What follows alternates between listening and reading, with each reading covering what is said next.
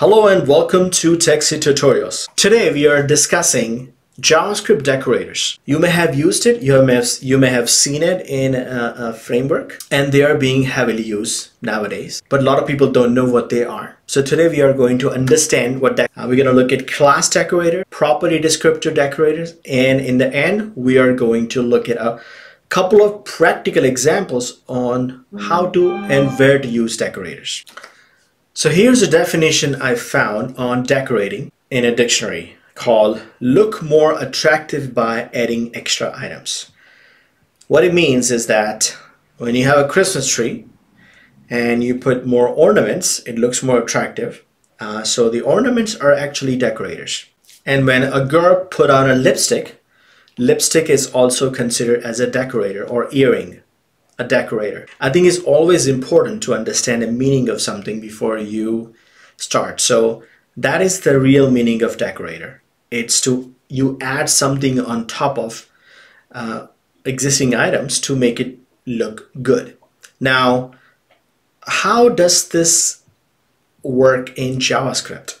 Well, to understand it, let's decorate our class with an ornament. All right, so I'm here inside JS Fiddle, and I'm going to create a class called girl. So say class girl, and I'm going to let her decorate herself with a lipstick. In JavaScript, we don't have real lipstick, so we're going to use functions. Let lipstick equal to a function, and it has target. Target means whichever object it's going to decorate. In this case, it's going to be girl. And inside, all it does is, it would say target.lips equal to. So now let's decorate this girl with a lipstick. So all we have to do is add sign and then name of the decorator. So lipstick, and that's it. Remember how you put ornament on a Christmas tree? Similarly, we put this decorator on the top of a class, just right on the top of the class. And that's how the decorator works. And if I want to look at it, all I have to do is console log girl.lips. Write a little bit more interesting here with a template string. If you don't know what they are, I have a tutorial. So I can say her lips are, and if I run this, I have an error. It says invalid or unexpected token. That is because currently, if you want to use a decorator, you have to use Babel, a transpiler. In a browser, it probably won't work, but you can still use it in a production system if you're using Babel. Just like when you use React or Angular, you're using ES 2015 or 16, and you're transpiling to a lower version of JavaScript. So here we have to do the same thing. And in JS Fiddle, you can click here and pick Babel and JSX, and that should automatically work. So now if I run this, it would say her lips are pink. It added a property called lips, and its value equal to pink.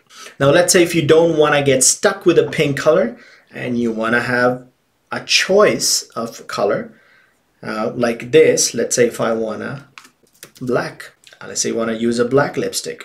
So here instead of target, the way I would do is I would pass color here, and instead of this line I would return a function with target dot lips equal to color. This is called a curry function. If you don't know what curry function is, basically when I execute this function, it returns this function, and so it's partially executed with color as a closure inside.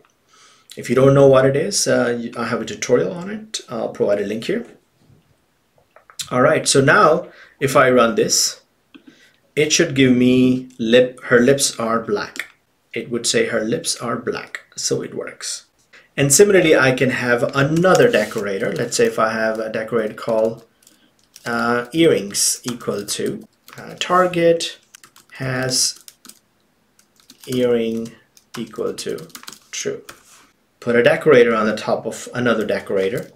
So it would say earrings. That's all I have to do. Earring. Run it. I get her lips are black and she has earring equal to true. And in the end of the tutorial, we're going to look at an example of how they're useful. But let's move on to property descriptor decorator. All right, let's get back to our familiar class car. So here I have a class car and have a constructor which basically sets initial property color, and then you have a method called getColor which simply returns the object's color.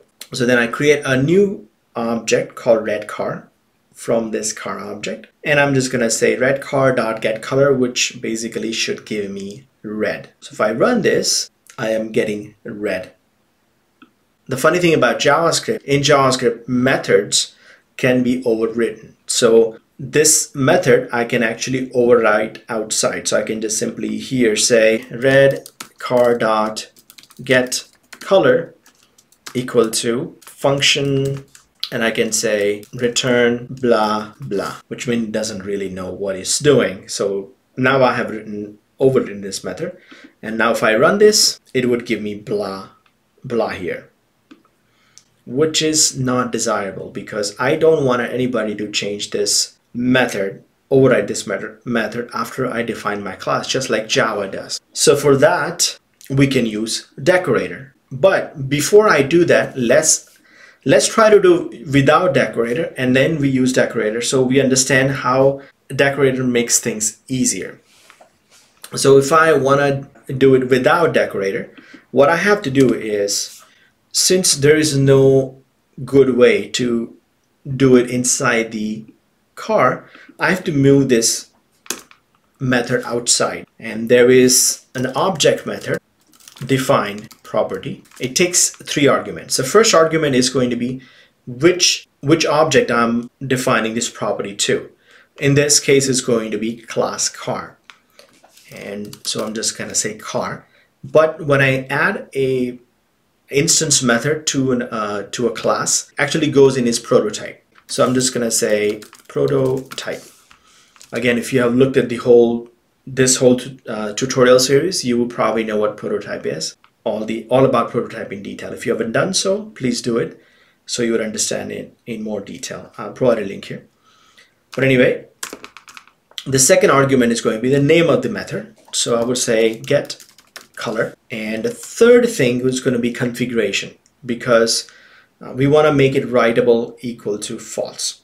So the configuration is going to be 3 things. First thing is going to be value. Value is the definition of the property. It's going to be that method get color. So return this dot color. The second thing is going to be writable is false, which means I cannot override this method. And it has 2 other properties that we have to write. One is configurable, true, and the second method is enumerable.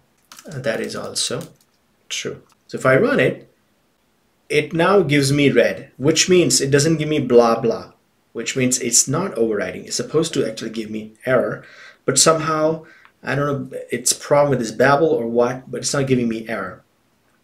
But it's doing the right thing. It's not actually overriding this method and blah blah. So if I make it true and run it, it would give me blah blah. That means it's overriding it. So this really works. However, right, the syntax is really boring. What I can do is I can remove this this part, which is called property descriptor, outside as a separate object. So I can say this object, and I can just pass here descriptor. And what I can do, I can write a function which basically allows us to change this writable to false. So it's much flexible. So what I can do is I can write a function called read only. It would pass all 3, basically target key is this, and descriptor. So all it's going to do is first is set the writable property equal to false in descriptor. So it would say descriptor dot writable equal to false, and then it would return the descriptor. All right, so I have this descriptor and I have written a read-only method which converts this descriptor and makes writable equal to false, and I can pass that into here so that I can make it more flexible. And so the last thing I have to do before I do is I have to say read only descriptor equal to, I'll just pass everything here and it would get me a new descriptor with writable equal to false, and I would pass it here into define property, and that would define property with writable equal to false. It is a lot of code and it's confusing, but it will be soon very easy. So now if I run it, I made a mistake here. I should say equal to function. So if I run it now, it gives me that, which means it doesn't let me override it. Let's use a decorator and not use all of the garbage. So all I need here is this read-only function, which we already know how it works. And I'm just gonna put it before car. And I'm just gonna comment out everything else up to here. All I have to do now is put the method back inside this dot color, right? And I would decorate this with read only, and it would work like a charm, and it does exactly what we were doing here in this one tiny line. I should actually say true, that's why it's giving me blah blah. It's supposed to be make it false. And now if I run this, it will give me red, which means it doesn't let me overwrite. Now look at the power of this. Now I can have this function, this decorator, I can use it a lot of different places. I can have a library of such decorators. I can import it and use it wherever I need to have read-only by just placing this decorator right on the top of a function. It makes it non-writable. Another application for the property descriptor decorator is, let's say if I want to deprecate particular method. So let's say if this method is being deprecated, I'm gonna have to let users know that don't use this method even though it's in the library. I can write a little decorator that whenever somebody uses it, it prints out this message saying that this method has been deprecated.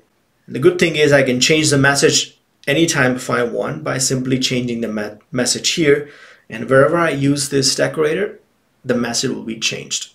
Now let's look at the class decorator, the one we initially used, the lipstick example, where it adds properties to the class by placing a decorator on the top, right?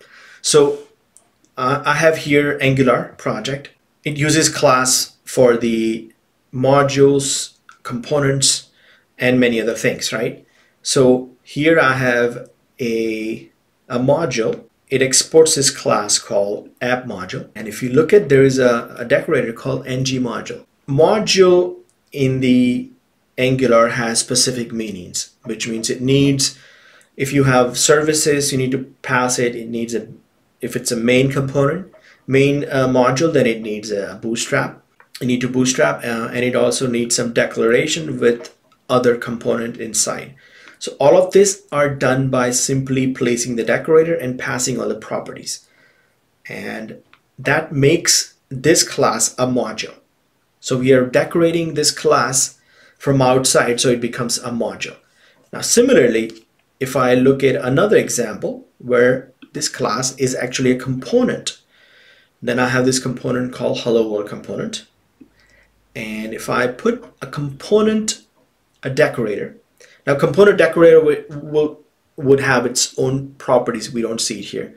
That makes it a component. But component needs three things. You need a selector, a tag, selector tag.